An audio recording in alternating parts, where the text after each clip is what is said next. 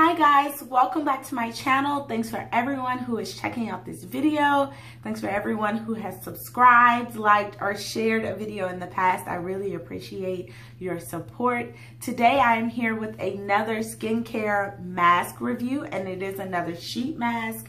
It's the Yes to Tomatoes Clear Skin Detoxifying Charcoal Paper Mask. The last mask that I tried out was the Too Cool for School egg cream mask, and I had the thing way on my lip, like, oh my gosh. I'll link the link below. I'll copy the link below to that video, but it was a hot mess. But that mask was moisturizing. This mask is detoxifying. And I do have dry skin, so this does scare me a little bit. I'm just gonna be honest with you, but you know, I'll let you know how it goes.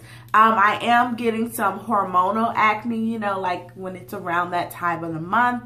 And for the most part, my skin is clear, but you can probably see I kind of get some hormonal acne here and a little on my cheeks, just when it's, and like on my forehead here, when it's that time of the month. And so I'm gonna try this out. I have to let you know that I did receive this free of charge from Influenster for testing purposes. And so I didn't pay for this mask. They actually sent it to me. But if I was to pay for it, it would cost $2.99. And it says, yes to your new favorite LBM Little Black Mask, formulated with charcoal to detoxify and clean pores. The single-use Yes to Tomatoes Detoxifying Charcoal Paper Mask is perfect for those times when your skin needs a serious deep cleaning. So that's why I'm trying it. Really unfold, apply mask to clean skin, adjust around the eyes, nose, and mouth. This time I'll try not to get it all on my lips. You know, just saying, I'm gonna try to get it like where the holes are. That's what he said. Anyway, close your eyes and relax for 10 minutes. Remove mask. Tingling, yes, it's working. So normally tingling to me means drying. Am I the only one who thinks that? So we'll try it out. And it's paper.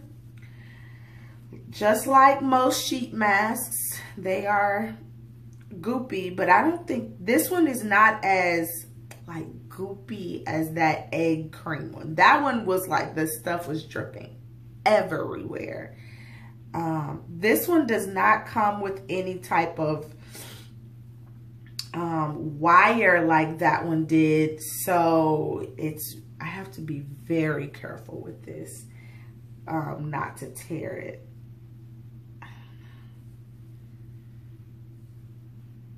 It smells like men's cologne or like men's aftershave. It has a nice scent to me. I like that smell.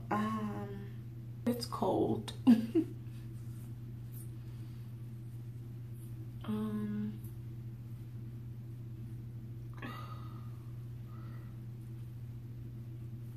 Okay, there we go. And it's tingling already. I can feel it.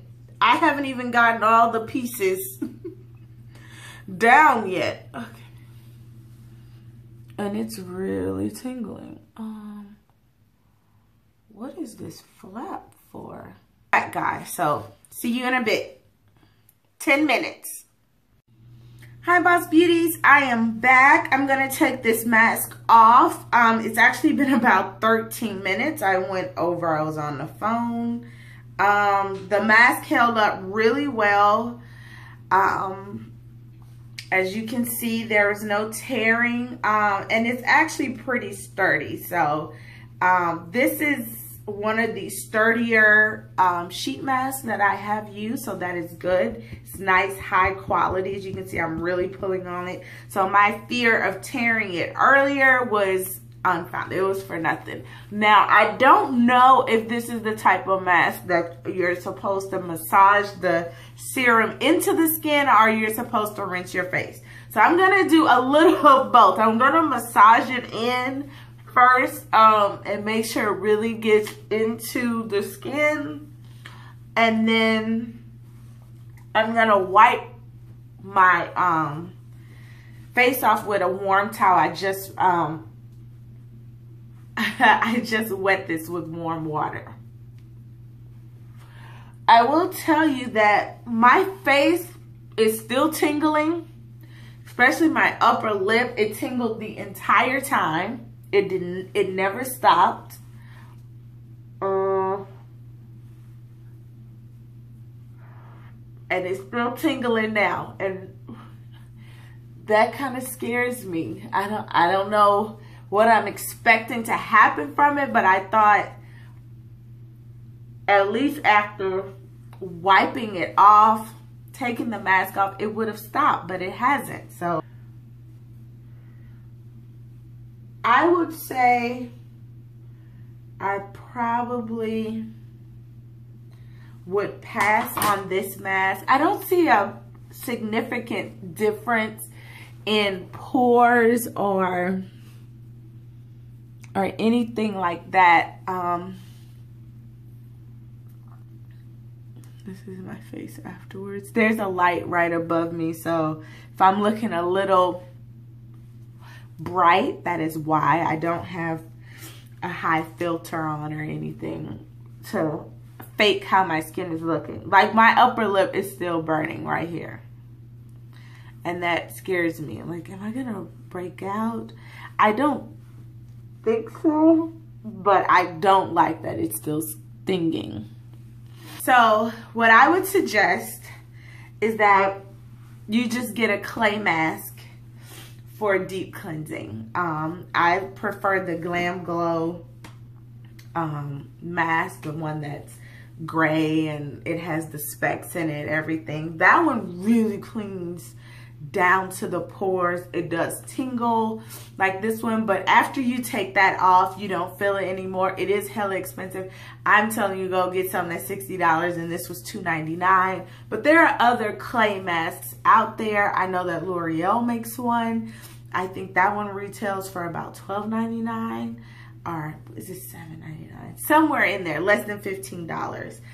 This one, I don't know. I don't see any remarkable change in my skin, and I actually left it on a little longer than suggested. My skin is very smooth. I will say that it feels much smoother than before I put this on. In terms of my pores and the cleanliness around my nose, I feel like I still would use like a Biore strip on my nose. I don't feel like, maybe it's just on my nose where I don't feel like it was effective. Now it's time for moisturizer, because I do see, if you see here, some dryness is coming on my face and around my upper lip. So it's getting dry here. This is my review after testing out this mask.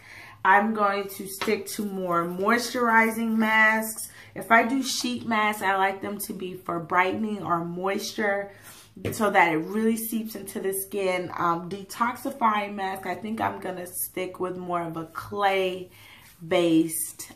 mask instead of this, but it retails for $2.99. I do like the consistency of the mask itself and how taut it is. You can pull it and it doesn't tear. I really like that a lot.